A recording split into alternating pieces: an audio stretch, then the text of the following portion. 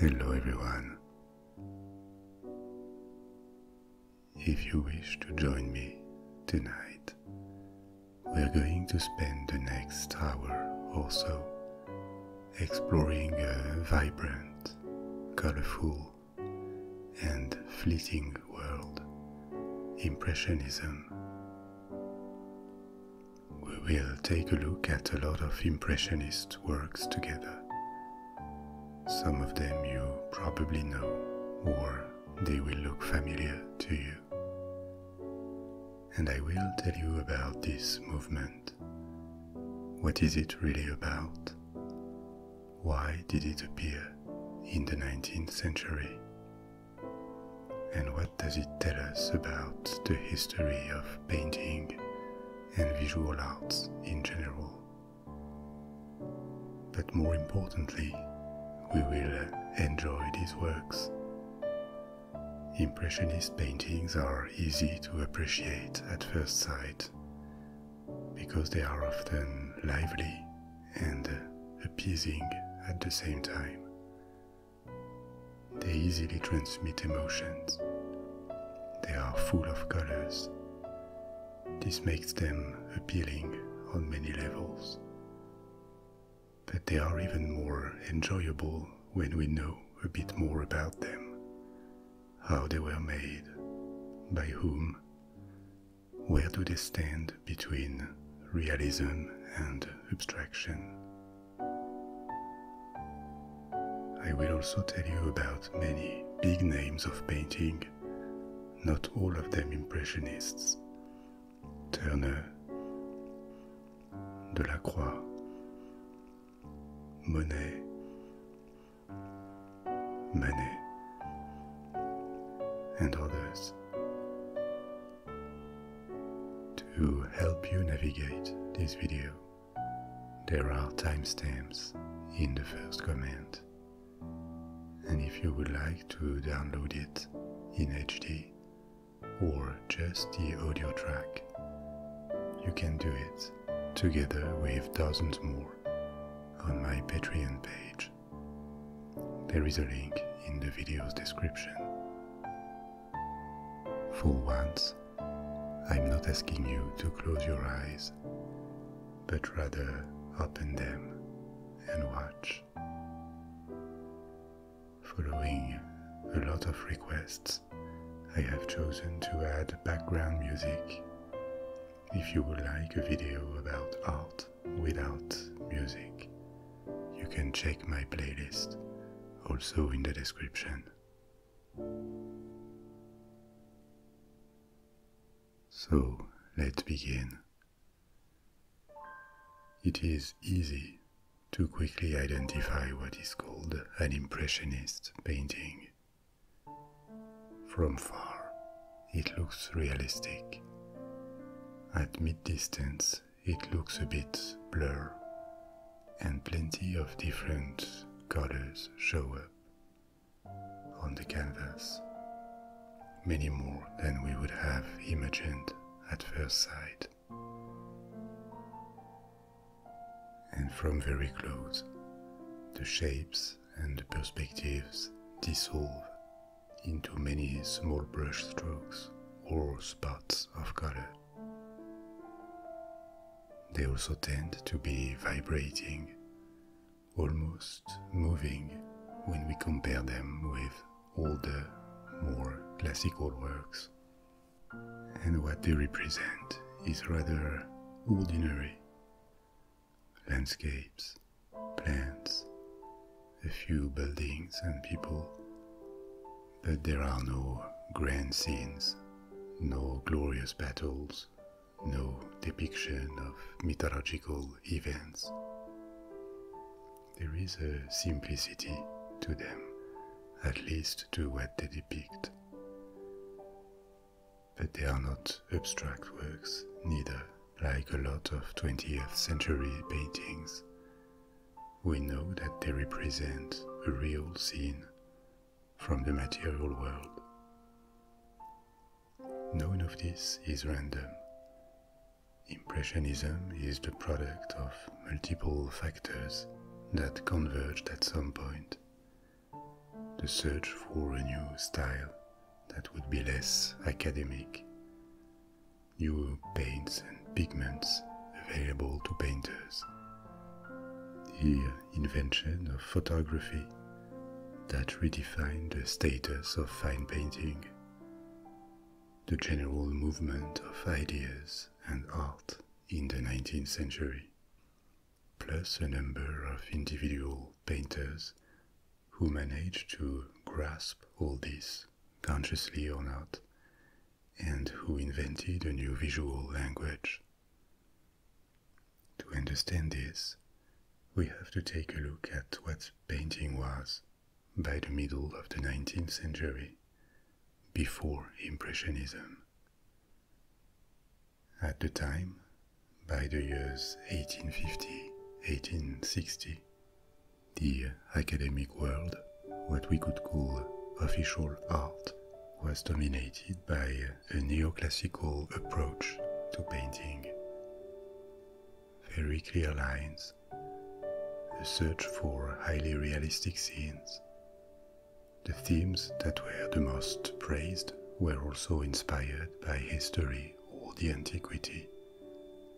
Scenes from the mythology, Roman history, and in terms of painting, of technique, neoclassical works favored drawing with these well-defined outlines rather than blurred transitions between colors.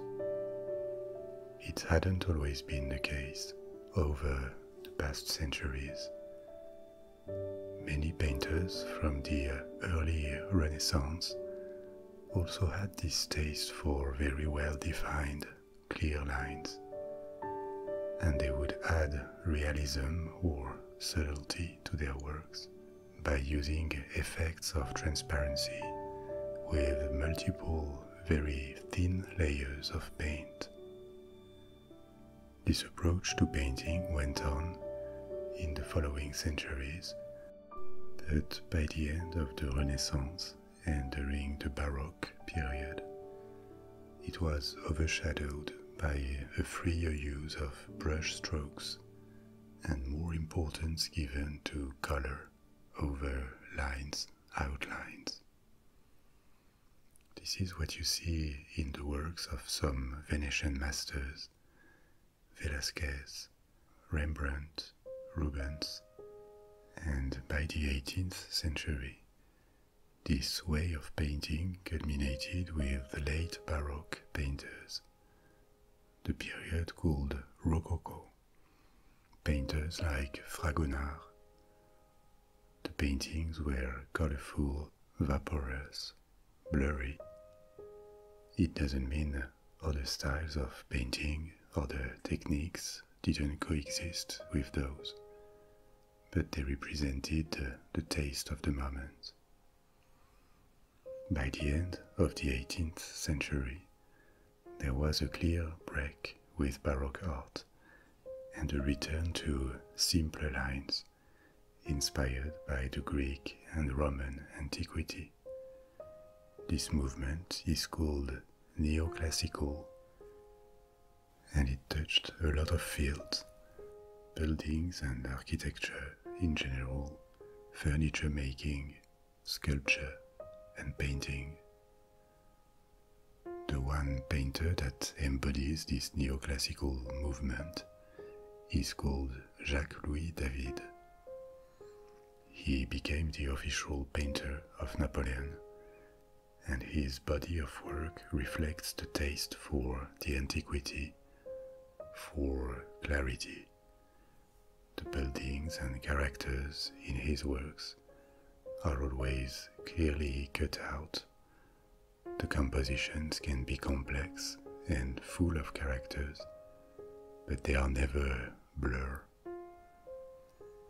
Other movements emerged and became successful in the 19th century, especially Romanticism. We'll talk about this in a minute. But for decades, neoclassicism remained a reference in the academic world, especially in France. What academic world means here is the institutions, the art critics who had access to newspapers and could communicate on their judgment, official art exhibitions, fine art schools and their teachers. All of these shaped the taste for art, and they enforced rules that painters generally had to observe if they wanted to be praised by the critics and commercially successful. There was another criteria inherited from the past in the evaluation of works and painters. It sounds weird to us nowadays. This existed in most European countries, but especially in France until the French Revolution. Painters were specialized based on what they painted, and they had an official license that restricted the kind of orders they could accept. There were portraitists or landscape painters, for example. Some categories were more prestigious than others. The top were painters of historical or mythological scenes, followed by portrait makers, and at the bottom, still life and landscape painters, because their categories were seen as closer to decoration than fine art.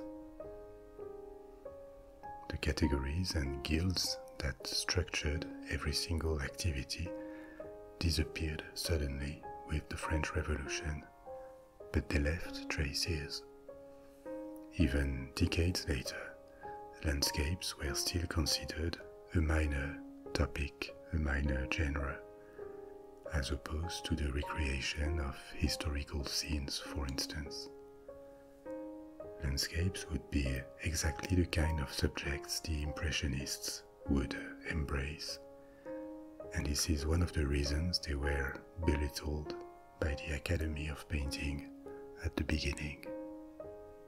We could say that neoclassicism in the 19th century was the conservative style of painting, but it did produce remarkable works, even though it was an academic style. An example is Ingres, a French painter who completely embraced the neoclassical way of painting, but still innovated in the subjects, or managed to be slightly subversive with nudes that were quite daring for the time. But in the first half of the 19th century, before Impressionism, the movement that innovated in painting was Romanticism. Romanticism is not just an artistic movement like neoclassicism. It is broader and touched on all art forms, visual arts, music, literature. It was also an intellectual movement. The characteristics of Romanticism are the emphasis on emotion and individualism. To a certain extent, this was at odds with previous centuries.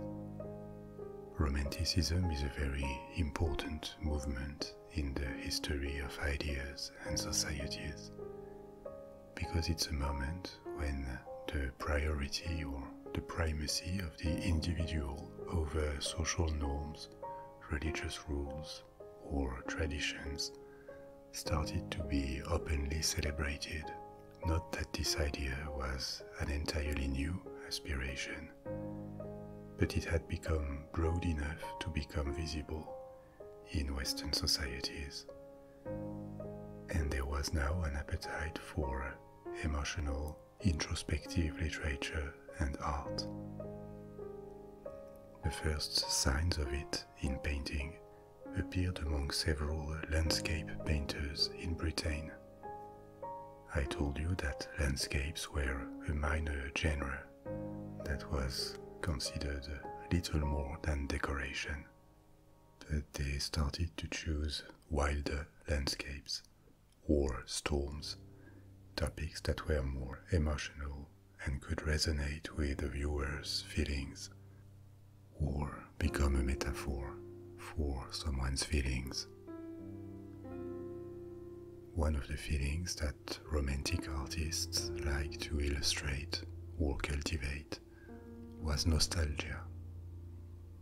Nostalgia for a past that was seen as simpler, happier, or more heroic than the present.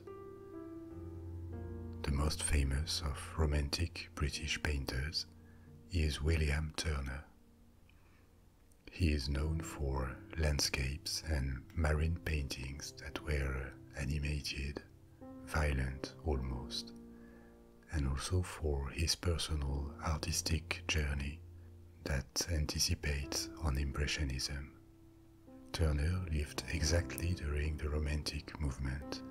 He was born in 1775, when the first Romantic landscapes appeared, and he died in 1851, when Romanticism as an artistic and literary movement appeared exhausted and had turned less popular. He started painting in a relatively academic manner, but his style evolved into one of the most prominent Romantic painters. It is all about emotion and intensity, be it in a violent or more meditative work. He didn't stop there. The more he gained experience, the more he became obsessed with representing the effect of light and trying to go beyond the apparent to communicate emotion. His last works are almost abstract and no longer care about accurately representing something. They try to deliver the essence of it, what you feel when you see them. He was not well understood in his last years, and it's only decades later that his later work was re-evaluated in the light of Impressionism and the beginnings of abstraction in painting. Another emblematic Romantic painter is Delacroix. Like Turner, he broke with the rules of neoclassical painting, and instead of carefully modeled form or clear outlines, he emphasized movement and color, expression of intensity with his brush strokes. The way Delacroix painted was not entirely new. He was drawing inspiration for his technique from earlier periods I mentioned before, like Venetian painters at the end of the Renaissance or Rubens, and he injected even more motion, action into his paintings. The rise of Romanticism didn't eliminate neoclassical art. Ingres, that I also mentioned before, as a typical neoclassical painter of the 19th century, was a contemporary and a rival to Delacroix.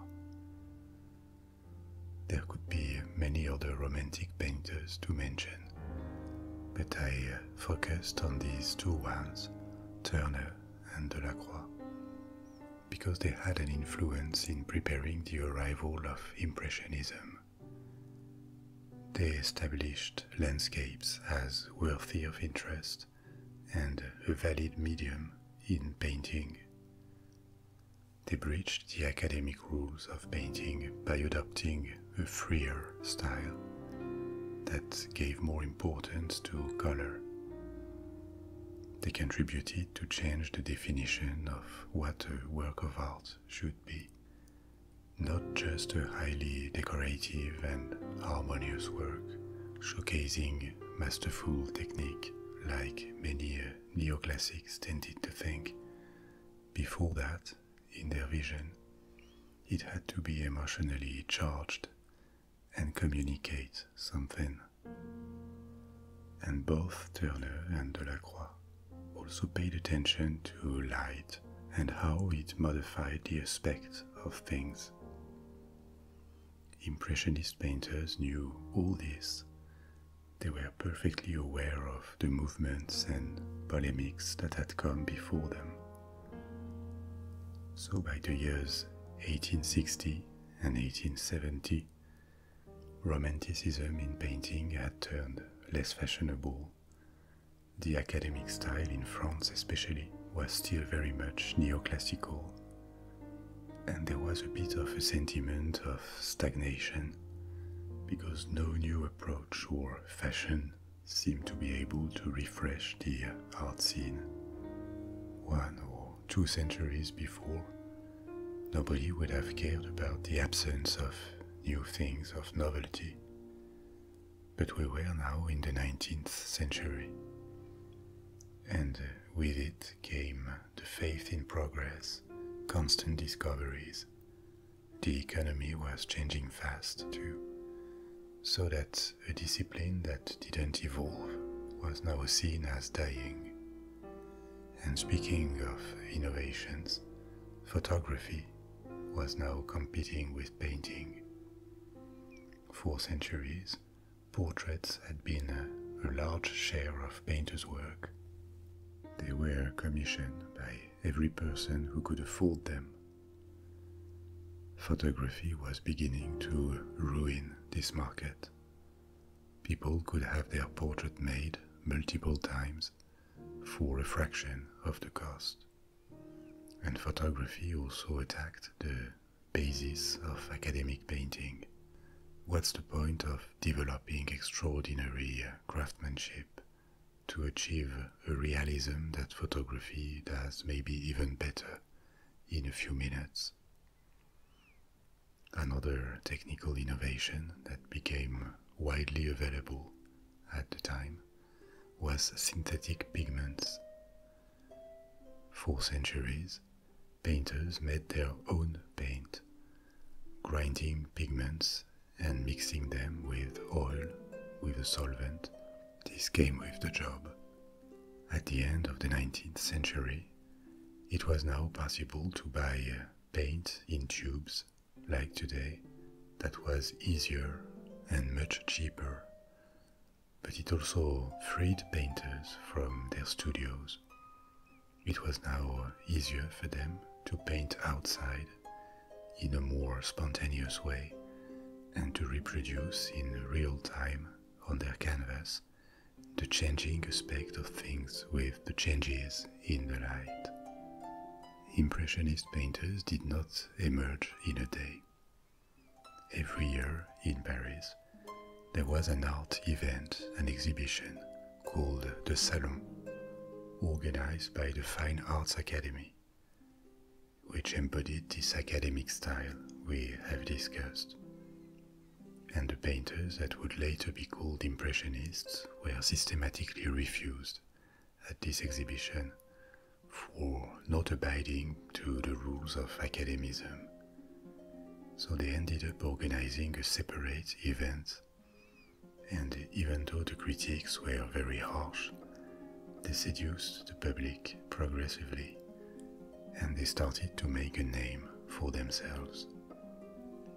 After a few years of resistance, the Academy finally had to accept their existence, and 10 to 20 years later, their work was now mainstream and very popular. It had come to embody modernity in painting. The one painting that gave its name to Impressionism is called Impression Sunrise, Impression Soleil Levant, by Claude Monet. We will come back to him. He was a major figure of the Impressionist movement. This painting depicts the port of Le Havre in Normandy at sunrise. There are few focal elements, just small boats at the foreground and the red sun, and no form is outlined. The entire scene is taken in the mist, and shapes in the middle distance are hard to identify. There seems to be masts, maybe smoke, trees or factory chimneys, cranes maybe. none of this is clearly defined. But this is not the point. The picture is all about observing how light of the sunrise plays with matter, with surfaces. We see that this is water because of the reflection of light on the surface. We see clouds. They are exactly of the same color as the rest, but their texture plays differently with light. This may question what we see when we watch around us. Maybe we could think that a photography would better capture the reality of our perception, but does it really? Because we also know that colors can change entirely due to light at dawn or at sunset, and the light on some surfaces like water can give unexpected colors.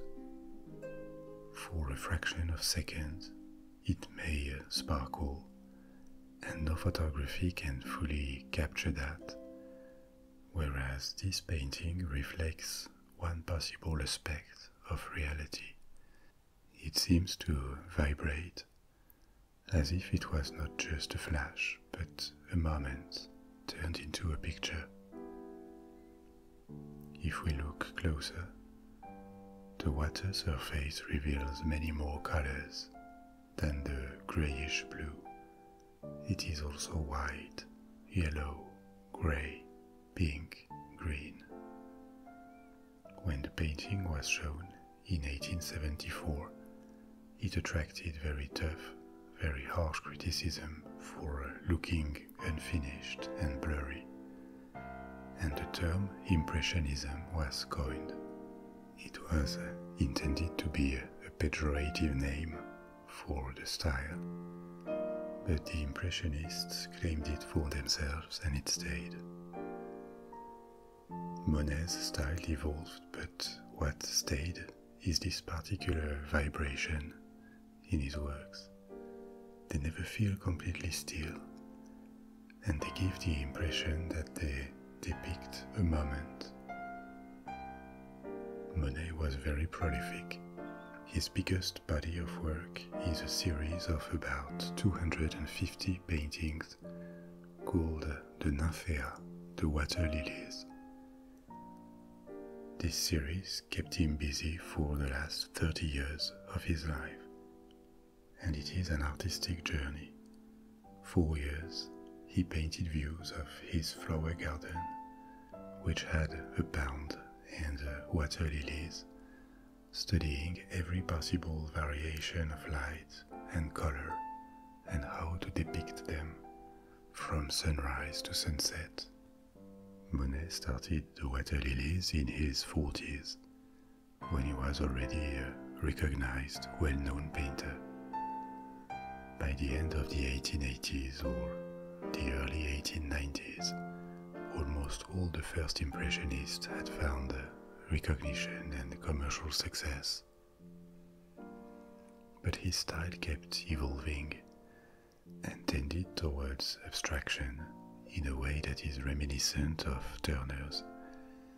In the last paintings, the water lilies are no longer distinguishable, and this particular vibration of the picture that is common to all Impressionists was the product of particular techniques. It all starts with how paint is applied. The strokes of paint are short and thick. Painters don't draw lines or follow a contour. And when paint is applied, it is not mixed with other strokes around it. When you look close, there are no transitions between colors. This is invisible from far, but it creates an effect called simultaneous contrast. It makes the color appear more vivid to the viewer. The colors pop. Impressionist paintings rarely look dark or faded, and even more because most painters never used black. they got darker tones from mixing various colors. And it makes sense because in nature, absolute complete black is exceptional, the complete absence of light. When we close our eyes, there is always a bit of light passing through. The Impressionists also don't care for any effect of transparency. The canvas is opaque and the layers of paint are thick. This is a break from centuries of tradition in painting, especially with neoclassical techniques. Since the Renaissance, painters used very thin layers of diluted paint to create effects of texture and smooth the surfaces. Sometimes they showed off their technical skills by painting transparent veils, for example, and they would also typically start working on a canvas with a dark layer of paint, grey or brown, from which they would make characters, landscapes or buildings emerge. The untouched part of the canvas would stay dark, and it tends to make many paintings from the Renaissance to the 19th century look darker. This effect was appreciated. Impressionists started with a white canvas, sometimes with a first layer of clear paint to smooth it, but all other shades were added later. And finally, the majority of Impressionist works were painted outdoors, and this impacted the choices of colors, because they paid a lot of attention to the reflection of colors on surfaces. And with the blue of the sky, blue strokes tended to spread all over the paintings. They made full use of new synthetic blue pigments. There was synthetic ultramarine, the typical deep blue color, with shades of purple that was very expensive and sought after before it was synthesized. And also Prussian blue, another deep gold blue, cobalt blue, which was lighter and a bit grey, cerulean, which is a pigment with shades of green between blue and teal. And for all the main colors, they used new, cheaper alternatives like cadmium yellow or red. For a part, Impressionism is also a product of new discoveries from the chemical industry. It made vivid colors available at a cheap price so they could use them without restraint, and it liberated the painters. They could go out and work with pre-mixed tubes, pigments already mixed with a solvent that came out of the tube ready to use, instead of carrying heavy equipment to mix their colors before painting. It went well with the search for spontaneity. Claude Monet embodies the Impressionist aesthetic the best, and he was also the most prolific. But there are numerous other painters who participated in the movement with their own approach.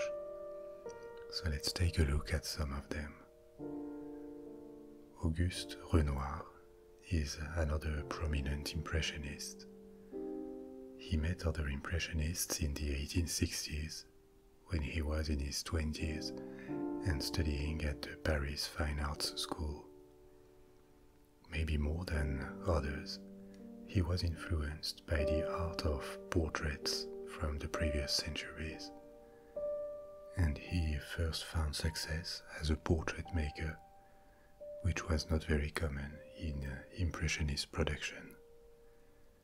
He made landscapes too, like his peers, but he became famous and successful with people's portraits or people's scenes.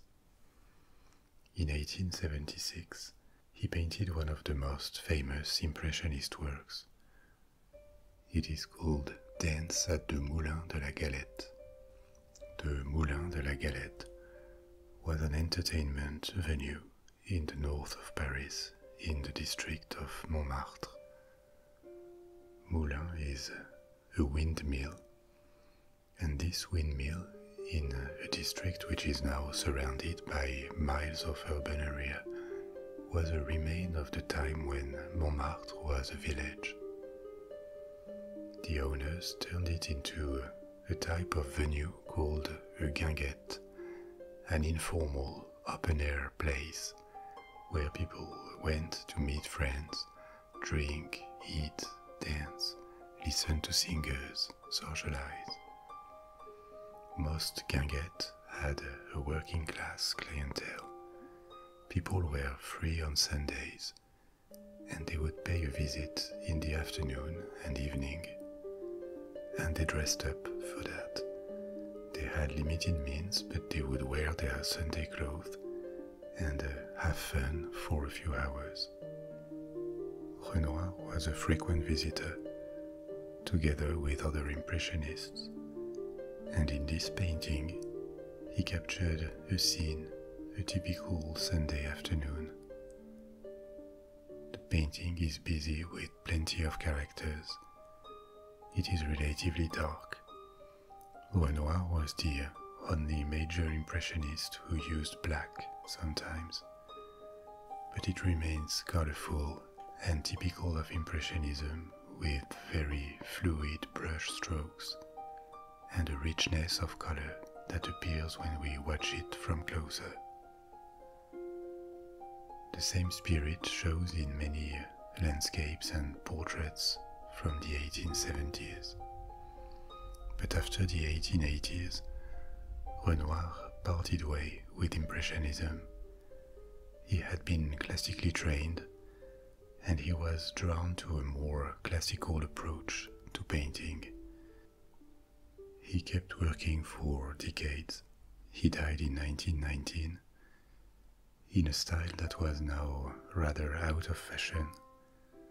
And it's a matter of taste, obviously, but many people find his later work less interesting. It is always sensual. He painted many women with a very delicate, intimate environment, with the light smoothly highlighting curves. But there is something slightly kitsch and maybe even campy for someone who showed such an original and visually rich body of work earlier in his life. With Impressionism being just a period in his career, he is often considered a heir to a long tradition of feminine portraits that dates back from the 16th century. Another painter who had an Impressionist period and later broke up with the Impressionists was Paul Cézanne. He evolved towards new visual forms later in his life, and his entire body of work illustrates the evolution from Impressionism to other ways of expressions that followed it. In the 1870s, Cézanne was influenced by Impressionism. He adopted the technique, at least part of it, but his visual style was somewhat harsher than Monet. His characters could be outlined. He introduced clear separations between colors, and the softness or the blurred halos of light that are present in many Impressionist works are almost absent from his. He lived between Paris and the south of France, and it is in the south that he kept tracing his path. He made numerous paintings of the same landscape, the Sainte-Victoire mountain near the city of Aix-en-Provence. Like Monet painting water lilies, he turned this landscape into an experimentation playground, working tirelessly on the effect of light and colors. he had a passion for colors and kept searching for ways to make them speak, to reveal their essence. Over the years, his visuals turned increasingly geometric. He was progressively, and maybe unconsciously, turning real things into symbols, a purified, essential version of them. The mountain and its surroundings became a geometrical construction. Cézanne's evolution contains some of the aspects or preoccupations that fed art in the 20th century, especially at the beginning in movements like Cubism. There is this intuition that the world we see is full of visual pollution that hides it. It hides its true nature, and that an artist may find ways of revealing a form of truth. He may invent a language, not only visually, that uncovers the true reality or sheds light on another aspect of it. Even before he started to transform shapes, Cézanne's style was highly recognizable.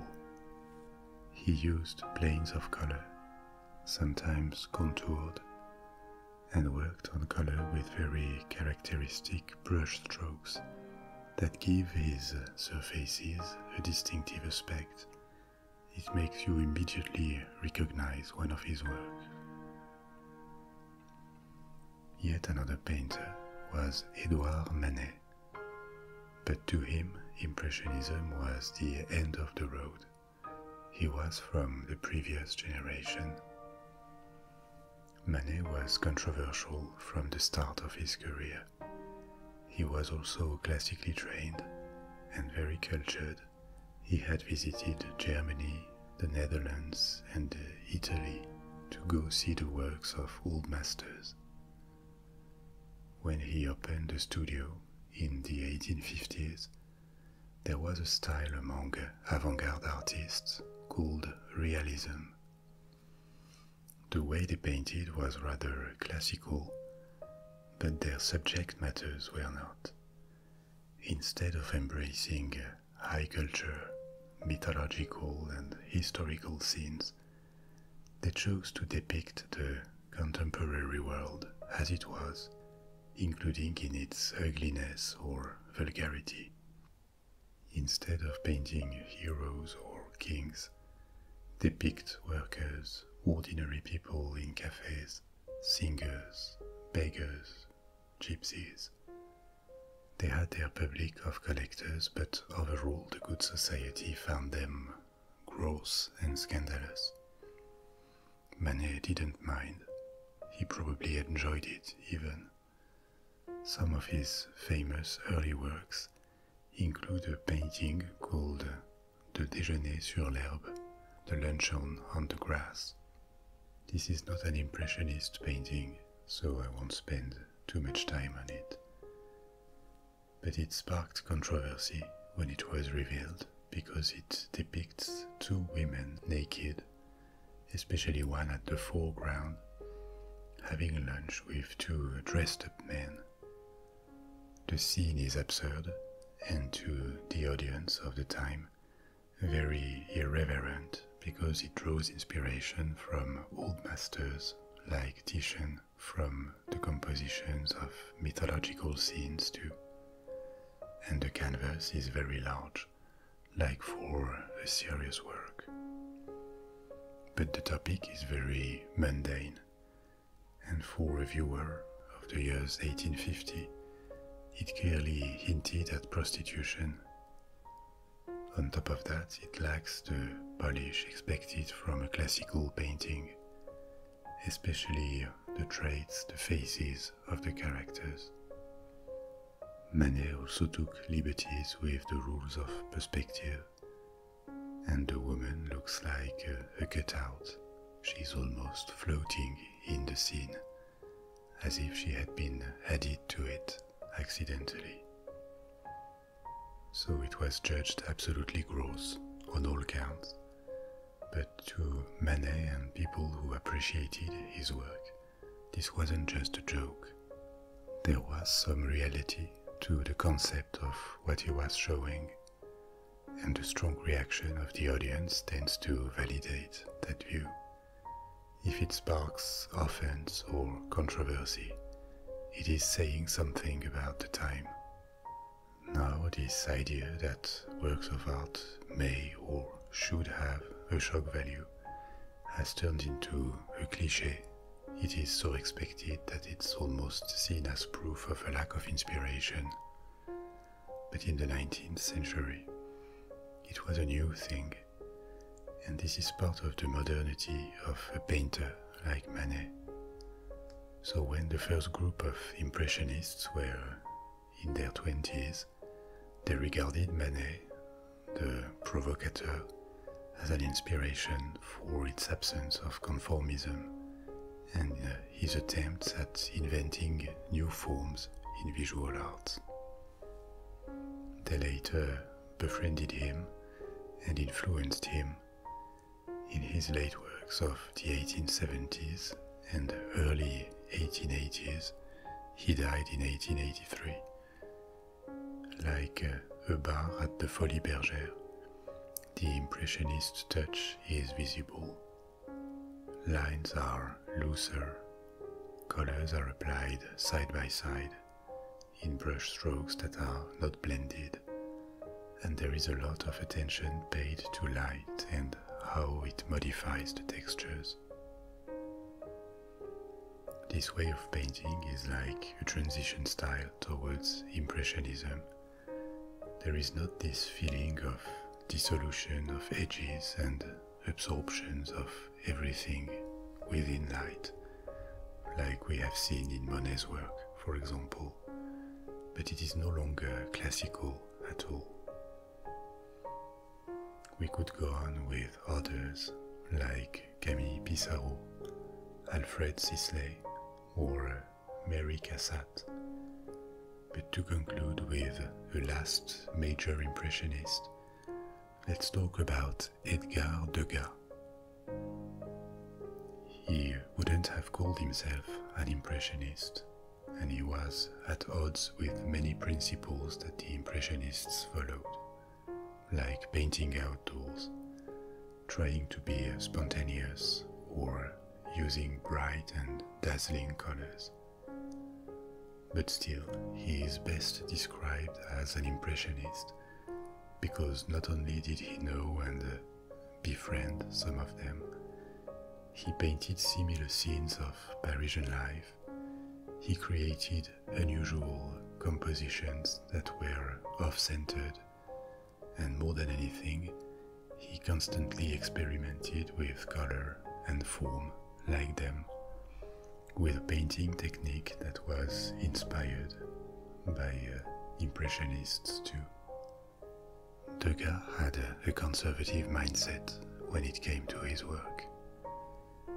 He would innovate, but he was classically trained in all the guidelines of academic painting and in the respect due to old masters. He initially wanted to be a painter of conventional historical scenes and be recognized as such, but rather quickly he departed from the academic style. He adopted angles that were unconventional. This only went further with the years. We'll see works with very uncommon viewpoints in a minute. And he stopped idealizing his characters, tending towards the realistic movement of the 1850s and 1860s.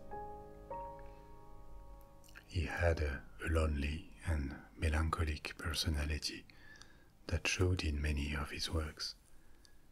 They communicate a sense of isolation sometimes. And when his style was influenced by Impressionism, it gave one of his most famous works, a painting called L'Absinthe, the Absinthe, from 1876. Like for Manet's early works and many early Impressionist paintings, This one was panned by critics and called ugly and disgusting, not just because of the style, but because of the image itself. A woman sitting alone inside a cafe is bad enough, but in a state of apparent drowsiness and boredom that was too much for the conservative audience. They expected art to be decorative and morally uplifting. This was clearly not. This may be attached to the Impressionist movement for the treatment of various elements, the dress in particular. It looks vaporous and blurry, with multiple shades from white to grey to brown. But the rest of the picture is made of straight lines and stark contrasts, so it's almost as if the cafe and the characters were from two different dimensions. The tables and the seats are well defined. They are made of solid matter, whereas the woman looks evanescent, like a ghost, prisoner of a world made of sharp angles and cool surfaces. In her isolation, she barely is a part of this material world. She almost belongs to another dimension, and it is uncertain if she's going to solidify again or completely vanish. This is a deeply sad picture. In the same period, when he painted L'Absinthe, Degas started to increasingly paint ballet subjects, which is what he is most famous for nowadays. He was fascinated by dance and movement, and this theme also sold well. So he created scenes with dancers, and his angles, his viewpoints were highly unusual, as if they belonged to a distracted spectator. Characters are cut, their faces out of the picture. Some parts are left unfinished because they don't matter so much.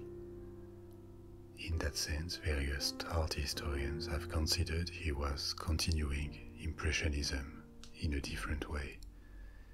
His compositions seem to reflect the movement of a spectator's eye, as during a random glance, and they try to catch a snapshot. This is, properly speaking, Impressionism, the capture of a fleeting moment. As you see, all these artists brought something to the Impressionist movement, and they took from it too. They further developed techniques, or Impressionism was a step in their singular journey.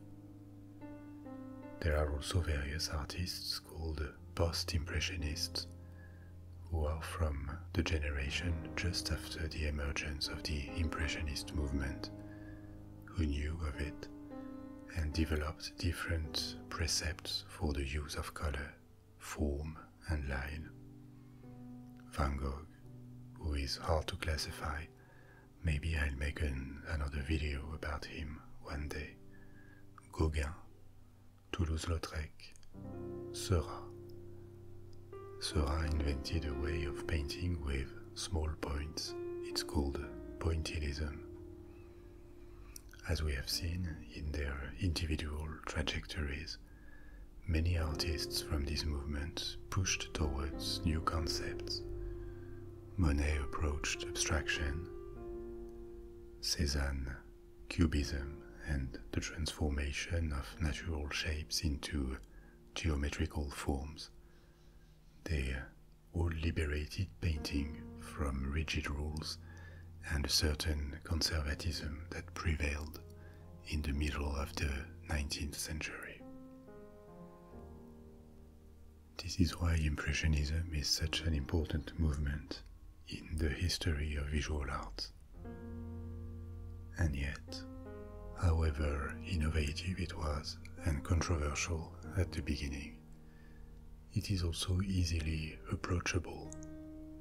It is not hard to understand or appreciate even without a knowledge of the technique or the intention. There is something almost magical about it in this moment in the long history of painting.